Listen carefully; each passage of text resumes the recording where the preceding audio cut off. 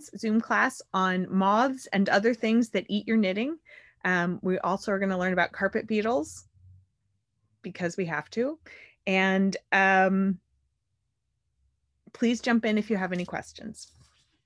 Okay, so the first thing is, how do you know if you even have a problem, or how do you, like, have you never worried about moths or carpet beetles? Should you worry about moths and carpet beetles? And the answer is probably. You probably need to at least be somewhat vigilant for things that can get into your house and get into your clothes. And they can get into your house or your clothes many different ways. The biggest one is through the windows. So even though most people have screens on their windows, our doors open and close. Our windows, I know that my windows have drain holes at the bottom of them that things can crawl into. So if you've ever seen a mosquito or a fly or a bee in your house, you could also have clothes moths or pantry moths or carpet beetles in your house. So don't assume just because your house is clean and lovely that it can't ever have any pests in it. So what is the difference between all of those things that I just mentioned? The difference in clothes moths and pantry moths is essentially where you will find them. You will find pantry moths in the pantry, and you will find clothes moths in your closet. And they are not the same animal. They are not the same critter. They are completely different. They look a little bit different. Pantry moths are typically brown or grayish, and they're a little bit larger, and they arrive in your house typically with packaged grains, and they can be found in boxes or canisters of packaged grains. And so they're evident there. They also don't like the dark necessarily, and they will fly towards the light. You'll see them flying around. Clothes moths are different. There are two kinds, but both of them are about 1/2 inch long. They're buff colored or golden colored, and they can have a fringy sort of an edge to their wings. There are two kinds, like I said. One of them is webbing clothes moths, and one of them is case making clothes moths. And webbing clothes moths leave a webbing behind. Their larvae will leave a webbing behind, and that's evidence of their presence in the clothes. And the case making clothes moths leave a little case, it looks like a little cocoon that they drag around behind them, and that's their evidence that they leave behind in clothing or in woolens. Both of them eat keratin. So the big culprit here is the presence of keratin in some product.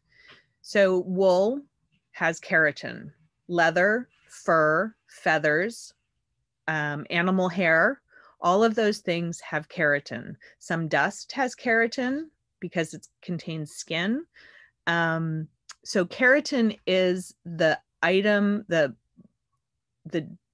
food that the clothes moth's larvae are interested in.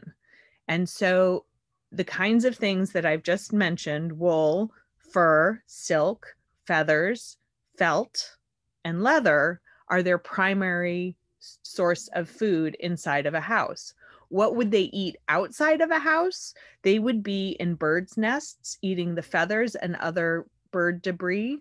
They would be on carcasses of dead animals, eating the keratin containing items there.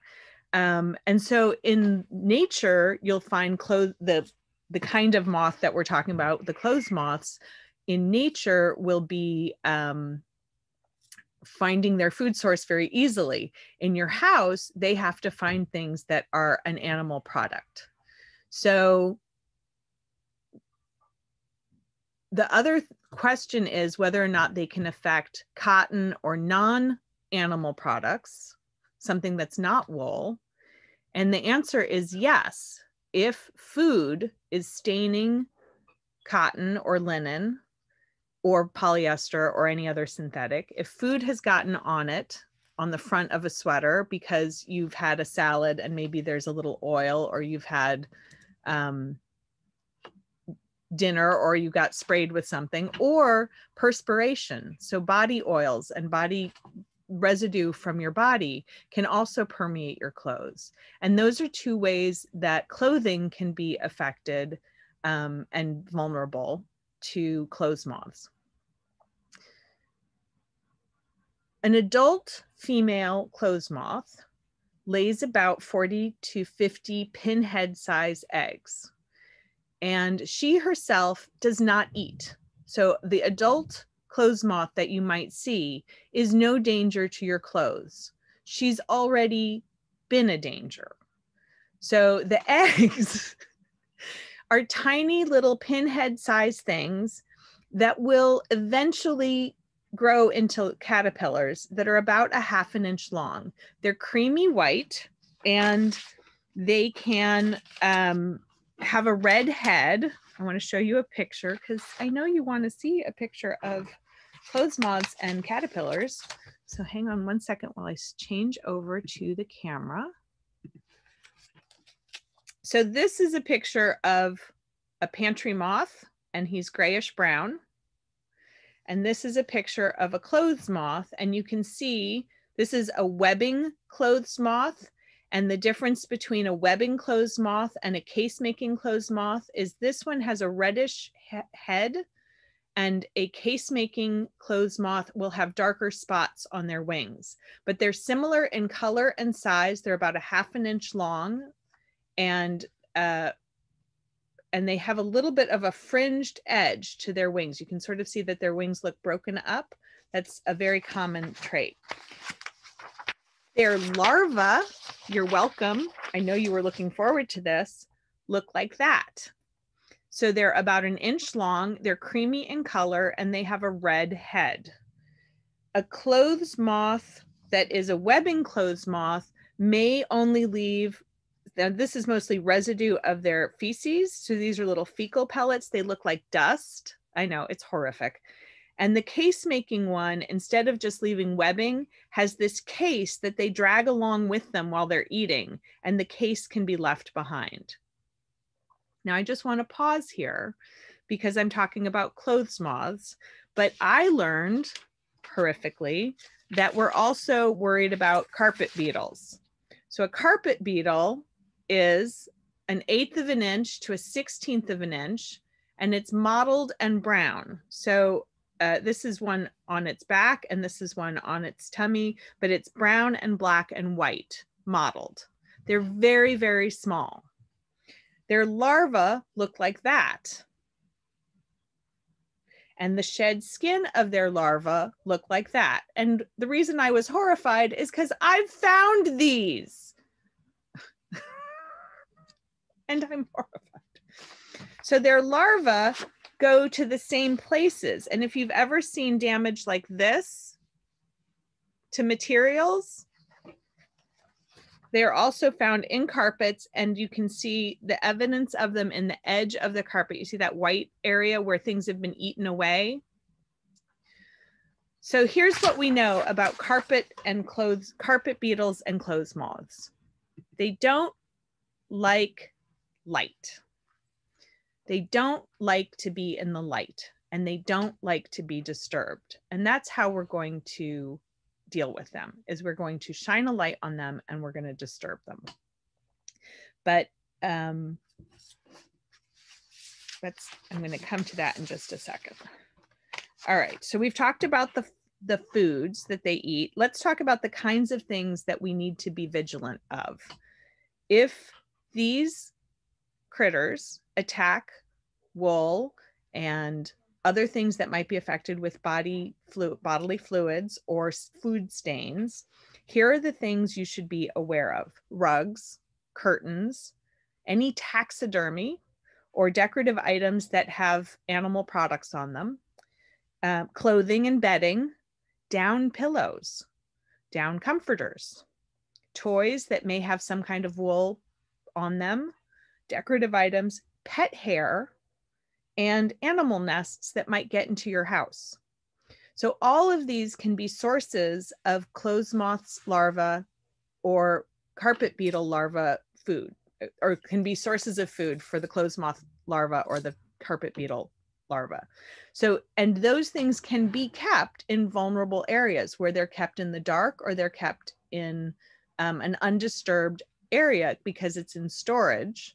So if you think of the things that you're storing, in your attic or your basement or closed off in a box somewhere or in a storage area, all of those things are potentially vulnerable to these insects getting in. They're very small. They can get in through crevices and they are attracted to the smell of keratin. So what should we do? We should, and what we do is different. Let me just clarify. It's a little bit different for our yarn versus our woolens, our actual knitted sweaters. So I'm going to talk about just general in terms of woolen clothing, and then we're going to talk about yarn. And if you have any questions, jump in. So the first thing is, let's not store our things for long periods of time without inspection. Let's plan to inspect what's stored and check it for evidence of these things. And that means if you're keeping your sweaters or your clothes in a dark closet or in an upstairs attic area, have you seen anything lately? And where do you look? These animals don't like to be disturbed, so they're not going to be necessarily visible on the outside sleeve of your coat or your sweater that you see from the edge of the closet or from the center of the closet. They're probably going to be under the collar or in the cuff or somewhere in a seam or in a crease that's made from the folding. So you need to open up and shake out the items and inspect them for these little papery, tiny little papery webbing cases or the shed skins of the larva or the evidence of dust. It looks like it's like granular dust, and that's what they've eaten and excreted. So you want to be looking for webbing, for these little tiny tubular cases or the shed larva of the carpet beetles. So if you see evidence of that, or you just see holes in your clothes, that's the warning sign. You want to check everything, and you want to make sure that if you found holes in something, you've checked the surrounding items. You want to remove the items from the closet and launder them as quickly as possible. So laundering will kill larvae, and it will remove the food and human oils and things that might be attracting them. So laundering is the first thing to do when you find any evidence of this. If there's a hole, repairing the hole is possible. If it's infested and ruined, it should be gotten rid of in a plastic bag and taken out of the house, because you don't know if there's any other eggs left in there. So if you've had something infested that you will not try to save, you should put it in a plastic bag, a trash bag, and get it outside of your house as quickly as possible. If you want to save it, you should launder it. If it is not washing machine launderable, then soaking it in water and using soap can kill the larva and the eggs. So laundering it by hand is completely doable and is completely safe. Dry cleaning will also kill and remove all of the larvae and the eggs. Once you've gotten it back, you want to store it in a place that's been thoroughly cleaned. So if you found moths or carpet beetle evidence in your closet, you want to check everything, and then you want to clean thoroughly, removing dust, vacuuming, and potentially wiping down with something like a bleach solution, if that's possible, or a disinfecting, something like you would use to kill COVID. You want to wipe out that area. So I talked to someone once who had evidence of moths, but stored her clothes on open shelves in her bedroom. And we decided that and also in shelves in her dresser. And we decided the best thing was for her to wipe out the dresser with a disinfectant, as well as vacuuming for all the dust and bits. If you have pets and pet hair is accumulating in the floorboards, not the floorboards, the baseboards of your rooms, in your closets. I know that my closets tend to have dust bunnies from the cats, because they go in and they kind of roam around underneath all of the the clothes and then they come out. And so I'm not very good and very vigilant about vacuuming it out, but that is an area that you need to vacuum out to get rid of things. And once you've vacuumed and you're trying to prevent moths and carpet beetles from coming back, you need to empty the vacuum, get the bag, and get it out of the house just like you would an infested item. So we've washed the clothes that we want to keep. We've gotten rid of anything that we don't think is salvageable. And we are cleaning the area where we found moths. Now what? Well, there is actually a really great product that is available. So if you've had moths in your home, or if you're prone to leaving your windows open, or if you think that they might come back because you have delicious woolen things for them to eat, the thing that you can get is called a pheromone trap. And it's a pheromone attracting trap on a glue page. And they sell them in sets of 5 or 10. You can get them online at Amazon. I actually got a lot of the information for this class from the University of Kentucky School of Entomology. Thanks. So many great pictures. And they have a source in Indiana called, let me see what it was called Insect, where was it? I'm on the wrong page. Insects Limited. Insects Limited is a company that makes paper glue traps for both types of moths, and also like a mixed beetle trap. So the issue is pheromones work for different species or different critters. So you can't do a case making moth trap and catch a webbing clothes moth. You have to have a pheromone that attracts the case making and a pheromone that attracts the webbing. So they sell one that does for both. And then you put it on the glue portion and it folds up like a little tent so that the moths can get in on the edges. And then you put it in your closet. So what's the point of just catching them? The point is, if you've gotten rid of the moths and you set up the glue trap, they last for 60 days. So you can put the date on your calendar, and in a week or 2 weeks or whatever, you can go in and check, are there any moths in my glue trap? No? Okay, leave it. And then after 60 days, if there have been no moths, you set up another glue trap and you keep looking for it, because it will attract the adult moths and it will let you know if the early stages of an infestation are happening again.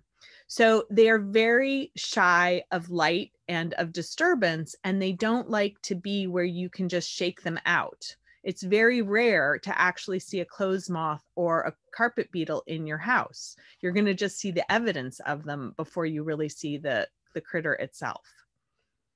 Okay.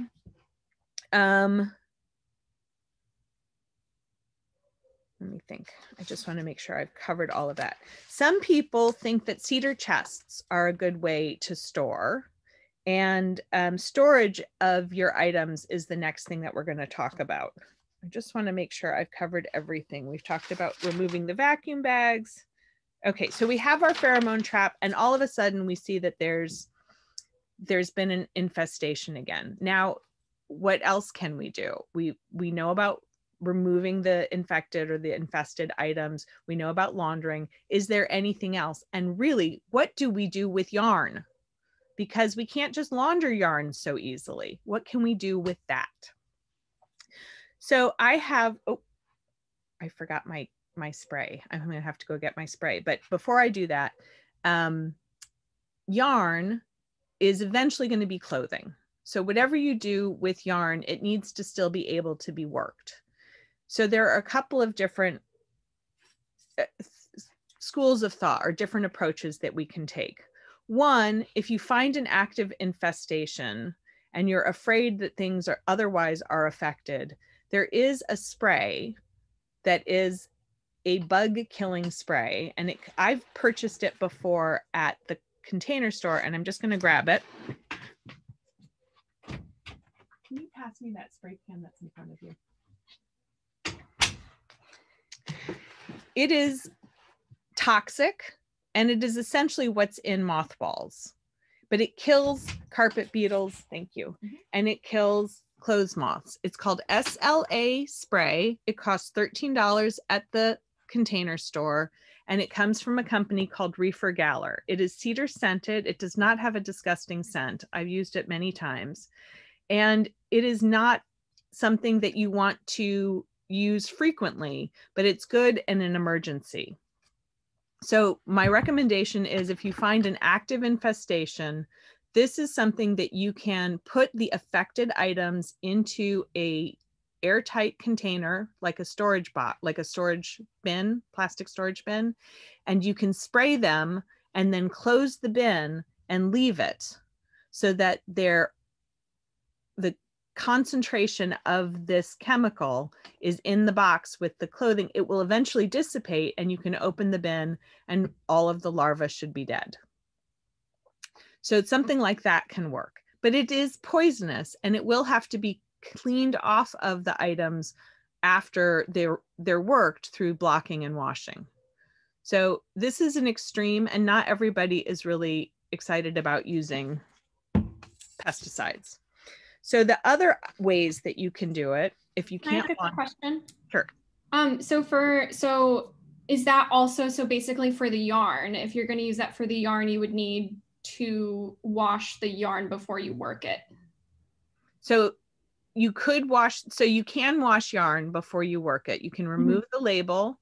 You can keep it. I would skein it. I would put it in a hank if it's in a ball. I would put it in a hank, which is another way of inspecting to see if there's any larvae or breaks in the yarn, but wind it into, it's a little extra work, but wind it into a bigger skein, and you want to soak it in a tub just like you would block something. You're not going to agitate it. You don't agitate things when you block them, but you are going to add soap and then rinse thoroughly, rinse again, and then it can be dried hanging or dried flat, just like you would dry a knitted item. Yes, but so if you're using the SLA spray on yarn, that's what you should do that before you. I've used the yarn after without any effect. I think it evaporates. I think that the chemical in it evaporates. So I haven't ever had a problem, but I'm not particularly sensitive, and I'm not particularly worried about a little bit of the pesticide. The amount that I would touch, I'm not as worried about that. However, I know that people with babies and pets and, or they're making it for a baby, they may not want to take that risk at all. So if that's the case, maybe let's try a different approach. So the pesticide is an extreme response, but it is a workable response. The next one is cold. So I was hoping you could just put things in the freezer and then take them out and they'd be fine. And they can, but you have to have a big enough freezer for what you need to put in it.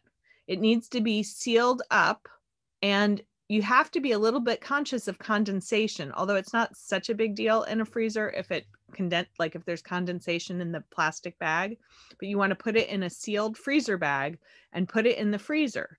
And then if it's a 0 degree Fahrenheit freezer, it has to stay for a week.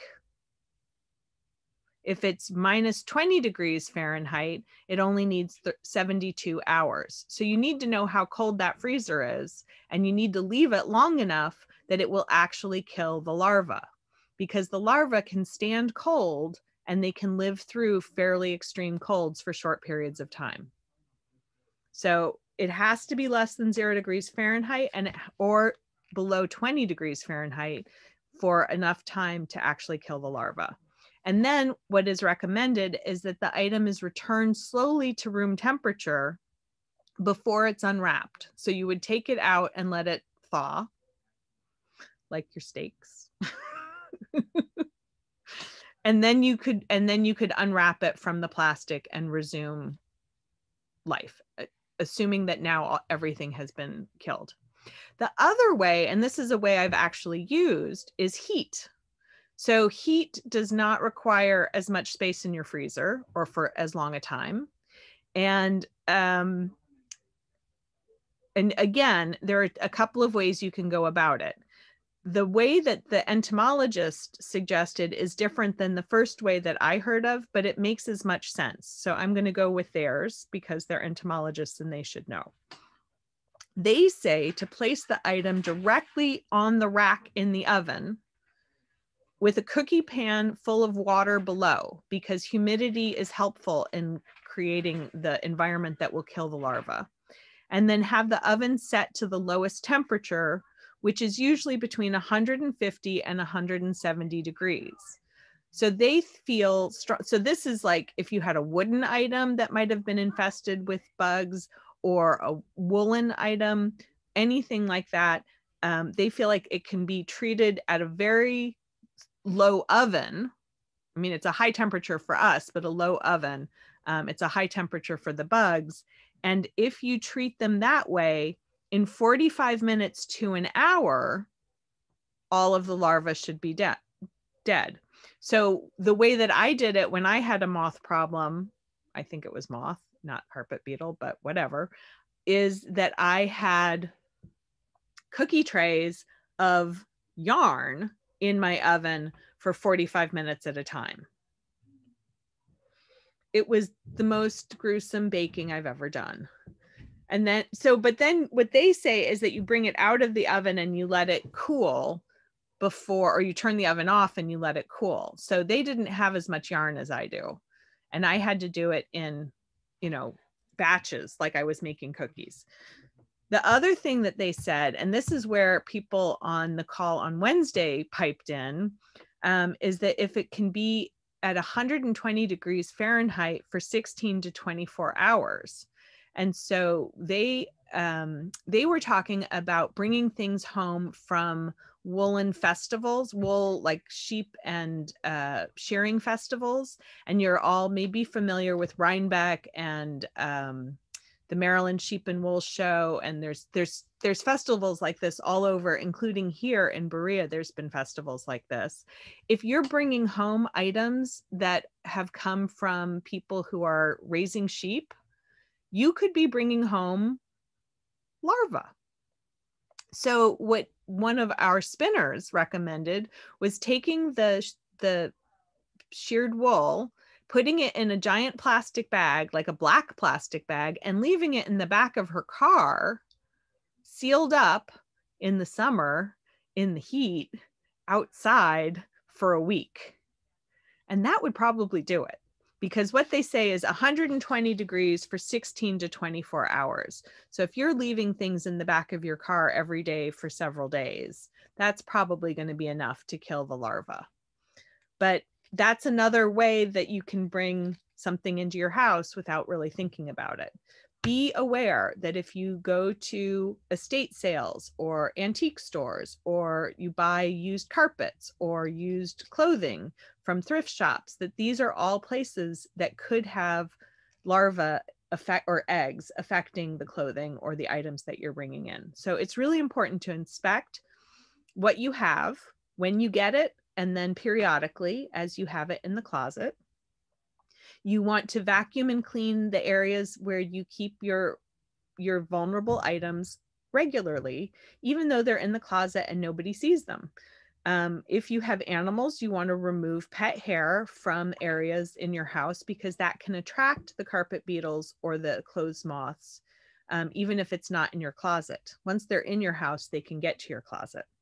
And then use a glue trap as an early warning sign. The glue traps that I read about have a 60-day lifespan.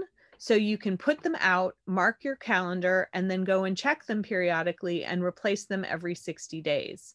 And that's a good way of making sure that you do not have a problem, or if you have a problem, stopping it where it starts. Just making sure I've talked about everything. I think Judy has a question. Judy has a question, yeah. If you use the glue traps, like you've got a closet with shelves. I mean, how far apart how many should you have? I think it's 2 per large room. Oh, okay. So 1 in a closet will be enough. It's they're very attractive to the adult moths. They think another adult moth is in there being sexy. I do want to say, though, there's a big debate in storage of woolens about whether or not they should be stored in airtight containers. And we kind of discussed this on Wednesday, and I want to share a little bit about that. So first of all, a cedar chest is something that most people are familiar with as a way to prevent moths in their items. And it's actually not entirely true. A cedar chest is not always airtight. Now, there are some that were built to be airtight, but if it's not airtight, then the critters can be getting in. And if it's not retreated, or if it's not airtight, sorry, it's a concentration of the repellent or lethal smell that is effective. So cedar in sufficient quantities can kill the moth larva, but it's rarely present in sufficient quantity in a cedar closet or a cedar chest to actually kill them. And it may, did that just kick me off Zoom? No, you're on. Okay, sorry, my phone rang and I had everything silenced, but not my phone. So cedar chests aren't necessarily the safest place for your beloved woolen garments, because the moths could still get in there, and the concentration of the cedar smell might not repel it enough or might not kill them. So everywhere I read, it said airtight, like vacuum sealing or putting things into plastic containers with an airtight seal. And there's a concern if you do that, that you're going to get rid of the moths, but you're going to bring in mildew. So everything that I've read suggests that having some kind of cotton cloth in amongst the woolens to help absorb moisture is one way to do it. But I think it's sort of a combination that's going to work the best. The combination is, if you are using a plastic container, a sealed plastic container to keep moths out of your stored yarn, that's fine, but go through it periodically, inspect it periodically, open the container up so that the wool and other yarns are not being kept in an airtight situation, because it is a natural fiber and it needs air to breathe. We also don't want mildew to happen. So don't store it in places that are prone to mildew. Don't put it in a damp attic or basement or storeroom if you can help it, because mildew is a real problem and it can affect, we're not even talking about mildew today, but you don't want to store your yarns in places where they can develop damp. So really, if you have the room and somewhere in the living area of the house, or apartment, that's where you want to store things. You want to store it so that it is in sight and in mind, so that you can inspect it relatively frequently. If not once every 2 months, at least once a year, you should be going through your yarns and making sure everything's copacetic. So that's pretty much everything I had to say about moths. I don't know if it's everything you wanted to learn about moths. I'm going to unmute you and oh, maybe I didn't. Cancel. But you're welcome to unmute yourselves, I guess. I can't unmute you. You can do it yourself. And then you can ask me any questions that you have. What about preventative? Let's say I'm finished with this Afghan. I wash it. You wash it. And then want to store it. And you want to store, so you want to store it in a sealable, airtight container, but you want it not to be there indefinitely. So you want to go through your sealed airtight containers periodically. So if you can find one that's clear, that you can see through, that would be helpful. And if you put it in a room where you have the moth or the beetle traps, then you'll know if moth or beetles get in the room. Okay, can you put it in a plastic bag? Yes. And then with the moth traps? Yep. And what were the name of the traps again? They're called pheromone traps, and I will share my screen. It was insect, hang on. Insect, doop, doop, doop. Keep looking on the wrong page. Insect Limited? Was it Insect Limited? Yeah, that's what I've written down. Okay, let me. Insect. Ooh, Insects Limited. Insects Limited. So this is the company that I found through the entomology website from Kentucky. And they have, for homeowners, they have a joint pheromone.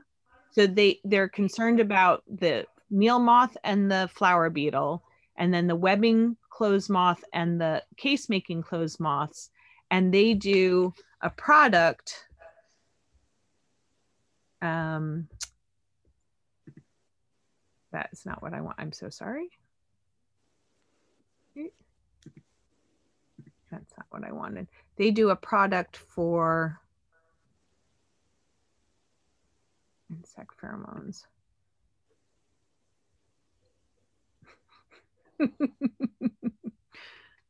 Okay, we didn't want that.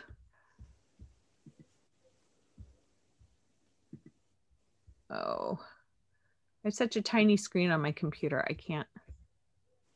Insects. Okay, these are their products. Shop now. So they have pest kits, they have clothes moths kits, and they have food kits. And they do them in 5-packs and 10-packs. And they have different ones, but there also are, and there's also a beetle trap, and it's for all carpet beetle lures. So you could do both. You could have a beetle, and you could have a beetle trap maybe on the floor and a clothes moth thing in the on a shelf in a closet higher up. They're also on Amazon. So you can see they're not inexpensive, but neither is our yarn necessarily. And it's also, they're selling 10 for $108. So each one, it costs about $10. So if every couple of months you can afford it, remember what you've invested in your time and your yarns. The SLA spray company, Reefer Galler, also has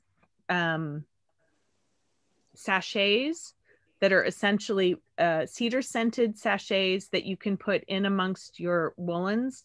The caution for using mothballs, which is essentially what that is, or other types of things, is they need to be in a sealed container. Mothballs or the cedar scented sachets are toxic, and so they need to be in a sealed container so that the amount of concentration in the sealed container is enough to dissuade and kill the larva. If they're open, if they're just scattered, that's not going to be enough concentration to kill them, and pets or children could get to them. So you really want to be careful with using toxic substances. When I use this, I do it into a closet where I store yarn, and I close the door, and I close the door of the room that closet's in, and I don't go in it for 24 hours because I really want to give it a chance to dissipate before I go back in. Just smelling the stuff can give me a little bit of a headache. So it is very toxic. And the sachets, they're in a like a tea bag sort of a paper, and you can put them in amongst the things to dissuade those animals. But again, it needs to be a small container so that the concentration of the fumes is doing its work. How do you keep the moths from coming in your house? You can't. I mean, unless you seal your house hermetically and you never leave it, which during COVID is sort of a thing. But I mean, if you open a window, potentially a moth could get in. They're very small. They're only a ½ an inch big. They are not the same as your pantry moths. They're not the same. We actually had a question on Wednesday about whether or not pantry moth, or she called them light bugs, light Nightbug. light flies. Anyways, you were talking about the ones that are attracted to light and go into the lampshades. Oh, yeah. And no, they're not attracted to light. So you're very rarely going to ever see a clothes moth, which means the other moths in my house are now safe because the big ones don't eat keratin. Like the pretty ones, they're not the risk. Clothes moths are 1/2 inch long and they're sort of a shiny, pale buff color. And that's, we did record this. So there's pictures. Wait, they look like this. Yeah. But they're only about 1/2 inch long. And carpet beetles, which are their brethren, look like that, but they're only 1/4 inch to an eighth of an inch to a 1/16 of an inch long.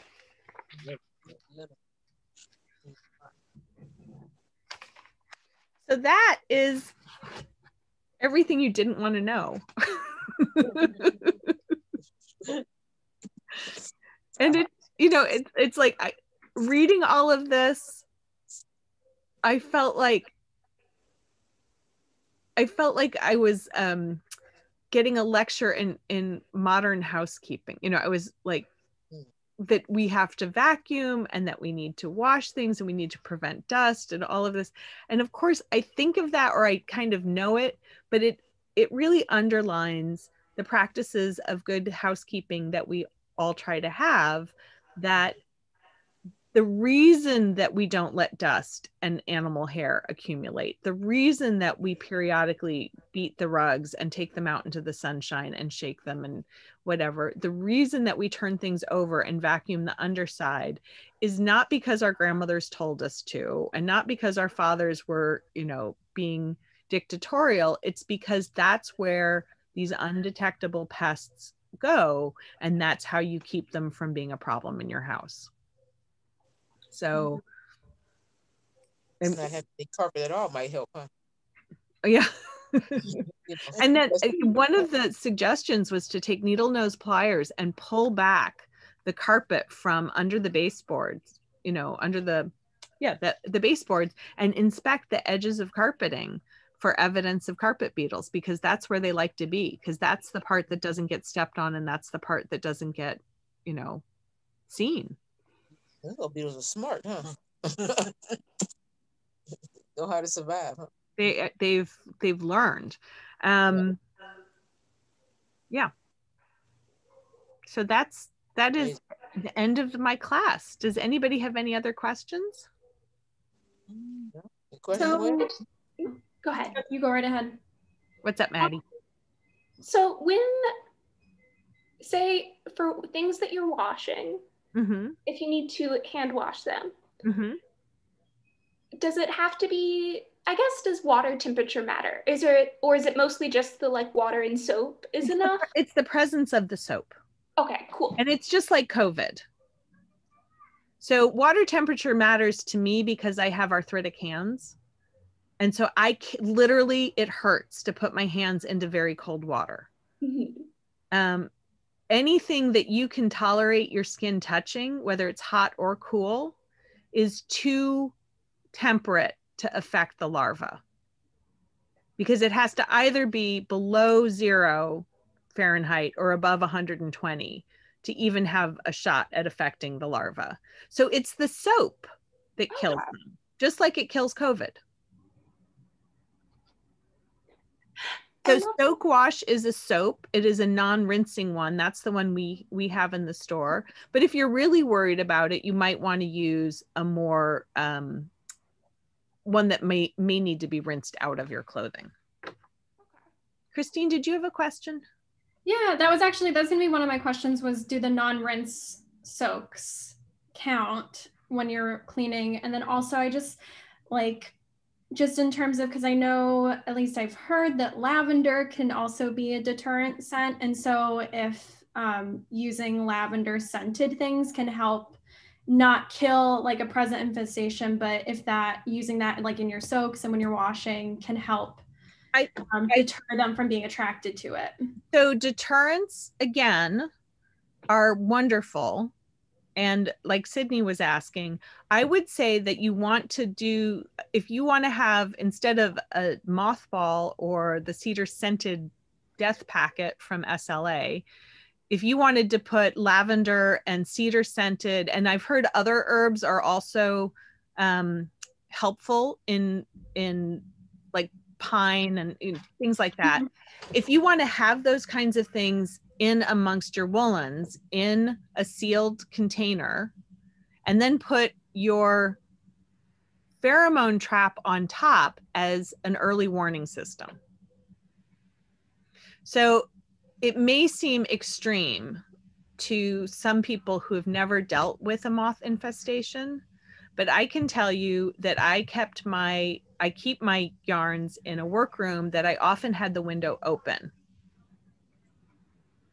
with a screen. And I kept my cashmere in a basket.